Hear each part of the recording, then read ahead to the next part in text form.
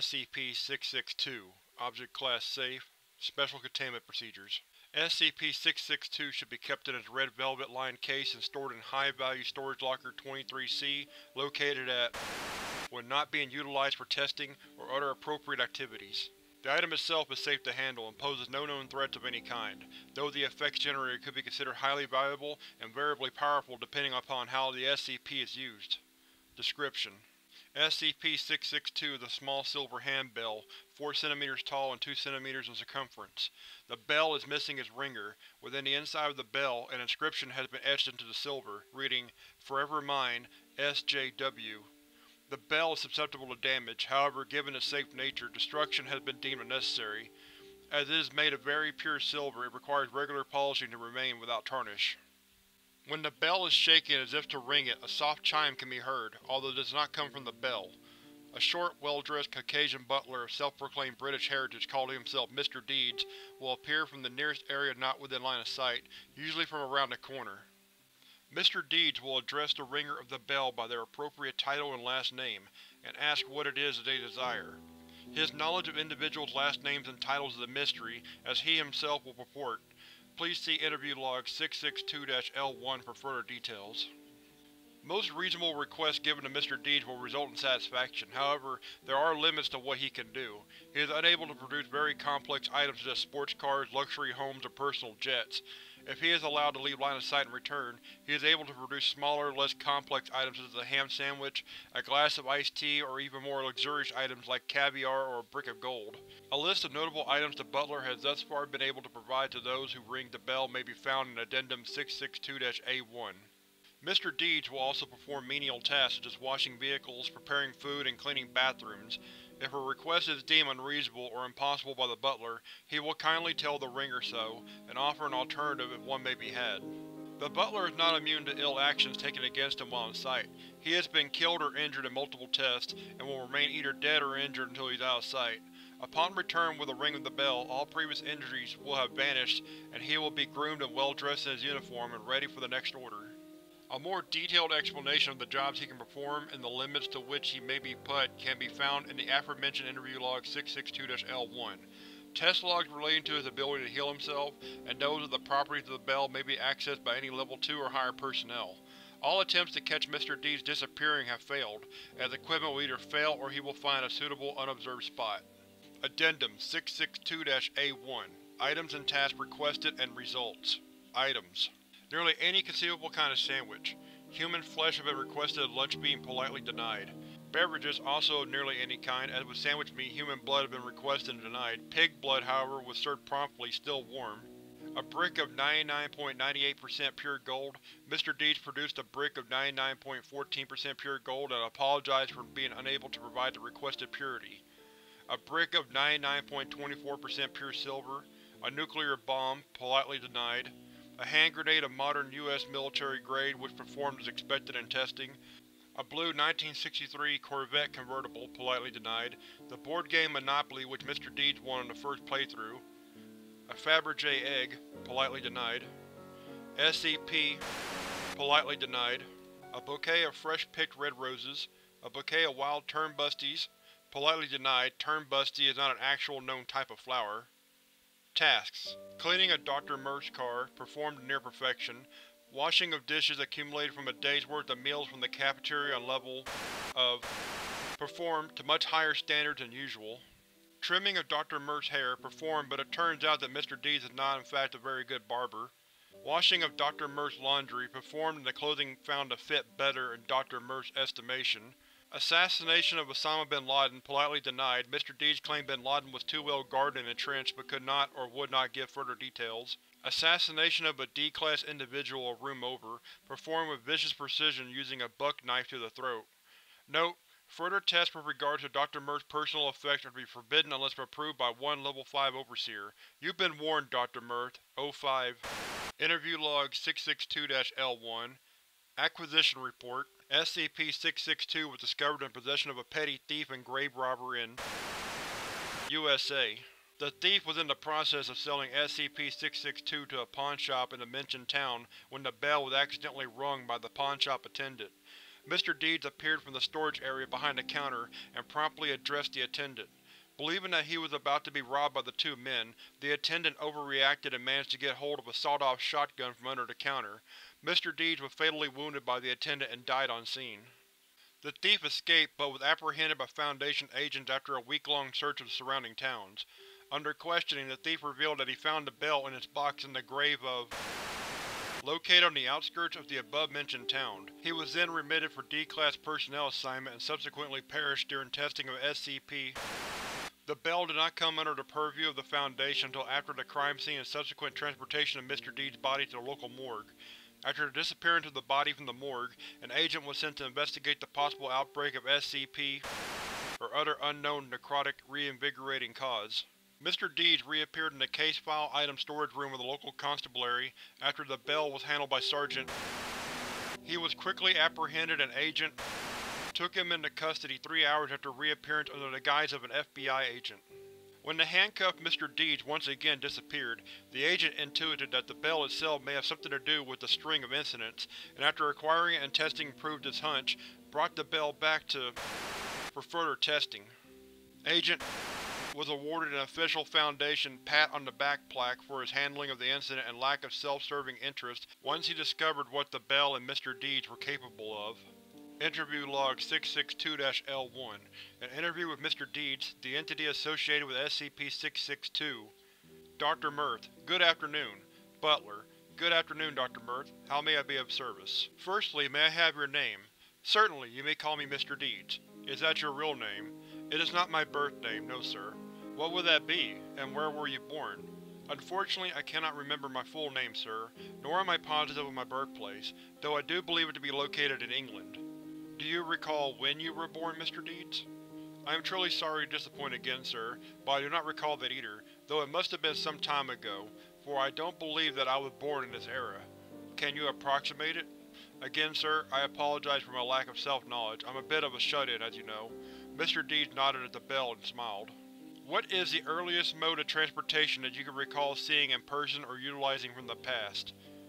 Horse and buggy, sir, although bicycles were just becoming a fad with the wealthy if I recall correctly. Quite took off, didn't they, sir? Smiled again. You needn't call me sir any longer. I appreciate it, but it's becoming a bit grating. Very well. Why do you suppose that you cannot remember these things? I can't quite say.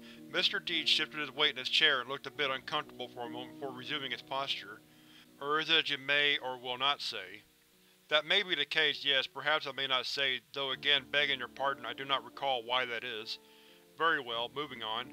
Where is it that you go to when you fetch items for those you serve? Well, you see, the face of Mr. Deeds contorted momentarily as if he was in great pain before he quickly reassumed a more relaxed visage. I don't actually recall that either. Why do you wince when I ask these kinds of questions? I do not know. Never mind that for now, we'll get answered eventually. Now then, I have a request. I would like a glass of iced tea, and grab a glass of it for yourself if you'd like. What kind of iced tea would you prefer? Surprise me. Certainly. Mr. Deeds stood and walked to the door of the interrogation room and tried the handle. Finding it locked, he turned and smiled at Dr. Mirth. What seems to be the problem? I must leave your presence to do as you request. Why is that? Visibly uncomfortable again. It just is, Dr. Mirth. Okay, open the door, Agent Graves. Mr. Deeds left the room. He proceeded down the hallway under visual surveillance via camera and Agent Graves. He paused momentarily at another door, shook his head, looked up at the camera and then at Agent Graves. Then he ran down the hallway round the corner. Agent Graves did not follow as he had been instructed to remain on guard at the door of the interrogation room. Still under camera surveillance, Mr. Deeds proceeded quickly down the next hall and continued through the halls of the complex, presumably searching for an exit or area not under surveillance. Finally, he stopped halfway down Corridor 2D. At this point, all three cameras in Corridor 2D malfunctioned, including two that were hidden. Exactly 3 minutes later, the cameras resumed normal functioning, revealing Mr. Deeds standing in the same position, but with a tray holding 2 glasses of iced tea in hand. He then quickly made his way back to the interrogation room. Ah, you have returned. I was beginning to worry. My apologies for the delay. Finding a way out was troublesome, but not to worry, I brought the tea just as you asked. I do hope you enjoy it. What kind of tea is it? Southern-style sweet tea. Mr. Deeds placed a glass in front of Dr. Mirth and resumed his seat at the other end of the table. Dr. Mirth hesitantly sniffed the tea, smiled, and took a sip. Quite good, Mr. Deeds. In fact, this is perhaps the best sweet tea I've ever had. Delicious. Did you make it yourself? I do dislike disappointing you, Dr. Merth, but I do not recall. I assumed that I did, but alas, my mind is not what it used to be. You've only been gone, looked at the watch, about 10 minutes, Mr. Deeds. Are you telling me your memory is so terrible that you cannot remember what happened 10 minutes ago, or the time between? I recall looking for a way out, and I recall returning with the tea, but that is all. But not how or where you required the tea? Unfortunately no, was visibly uncomfortable again. Very well, I have another request. As you wish. I would like a bar of gold. What percentage of pureness would you like? 99.98% if you please. That may be possible, let me see what I can do. We'll disable the cameras in the hall outside and Agent Graves will wait in the interrogation room with me to make your trip a little faster this time. Very much appreciated. Shall I? Yes. Mr. Dietz exited into the hallway where the cameras were not turned off as suggested to Dr. Merth. He paused for a moment, looked at the closest camera, shook his head, and began traveling through the hallways of the complex as before. In Corridor 2B he paused and once more all cameras, hidden or visible in the corridor, malfunctioned. Exactly 10 minutes and 37 seconds later, the cameras began functioning again, only to show Mr. Deeds once again in the same position, with a bar of gold in one hand. He then returned to the interrogation room. That took a bit longer than last time. Any reason? Well, it seems that the cameras in the hallway remained on, so I had to find a suitable way out again. I apologize for the delay. Also, I was not able to acquire a bar of gold to the pureness that you requested, but I assure you that this bar is 99.14% pure. Very impressive. We will be testing it, I'm sure you know. I did not know that you would, but it makes sense, I suppose. Will there be anything else, Dr. Merth? Yes, for your next test, I would like you to acquire for me a blue 1963 Corvette convertible. I'm quite sorry, sir, but that is not possible. Why not? I really want one. Again, I cannot say why except that I just know that one cannot be gotten via my methods. And what are those methods? I do not recall. Very well, I would like a Fabergé egg. Any will do. Ah well, regretfully that is impossible as well. And I suppose you cannot say why? That is correct. How about some caviar? Any brand or type will do. That I can do. Mr. Deeds once more entered the hallway outside the interrogation room. This time, the cameras were turned off after visual confirmation of Mr. Deeds' entry into the hall. 1 minute later, the cameras were turned back on, but Mr. Deeds had already returned to the interrogation room at this point. That was considerably faster, Mr. Deeds. It only took you 32 seconds, and the caviar is quite good. I am pleased to hear it. One more thing before we end this session, Mr. Deeds. As you wish. I request that you assassinate Osama bin Laden. I'm afraid that cannot be done this time, Dr. Merth. Perhaps someone closer and less heavily guarded? Very well. Let's make it the gentleman in the next room over. Indeed. Mr. Deeds once again entered the hallway. After visual confirmation, the cameras were momentarily turned off. When turned back on, they revealed the door to the next interrogation room down shutting. The cameras in that interrogation room showed Mr. Deeds entering the room with a large buck knife hidden behind one arm. Mr. Deeds approached the waiting D-Class personnel and deftly slit his throat with one quick motion of the knife. Mr. Deeds watched as the D-Class personnel went through the motions of death, avoiding their attempts to grab him. Once the D-Class individual was visually presumed dead, Mr. Deeds returned to the interrogation room from whence he came. The deed is done then. Indeed, here is the knife I used as proof. Why could you do this thing but not the other? I cannot say except to note that I simply knew one was impossible while the other was not. So you don't know how you know things like my last name or my title, or whether or not a certain task is possible? That is correct. Very well, I believe we're done here for now, but for one thing, Agent Graves will have some questions for you now. Some you may have been asked by me already, and some new ones. I would advise you to answer them, for he will be relentless in seeking the answers. I will do as best I can. We shall see. Dr. Merth left Mr. Deeds in the care of Agent Graves at this point, who proceeded to interrogate the Butler using various methods of torture and provocation for 22 hours. At the end of the session, Mr. Deeds was killed via evisceration of the lower abdomen and removal of various internal organs. No further information regarding where Mr. Deeds goes, how he leaves, or the methods by which he acquires the thing he does, nor how he knows whether a task is impossible or not, was garnered, despite Agent Graves' best efforts. A post-mortem examination of the body revealed to be ordinary in every way, though it is noted that Mr. Deeds was not suffering from any noticeable disease or physical condition, and was in fact in near-perfect health at the time of death, disregarding the trauma incurred during interrogation. The contents of his stomach consisted of a bit of Southern-style sweet tea, normal stomach acids, and no more. Mr. Deeds' body was then left on the operating table while the lights in the room and cameras were turned off. All personnel left the room, and upon return, no trace of Mr. Deeds, be it blood or the instruments used, or other physical traces such as organs removed, let alone the actual body, remained. Further ringing of the bell that summons Mr. Deeds resulted in the appearance after 3 minutes. He showed no signs of injury and was well dressed once more in a modern uniform commonly worn by butlers. He could not, as expected, recall how he managed to survive. He was then ordered to give Dr. Mirth a full body massage, which he performed much to Dr. Mirth's satisfaction, who claimed it was the best damned rub-down I ever had. My back pain is completely gone.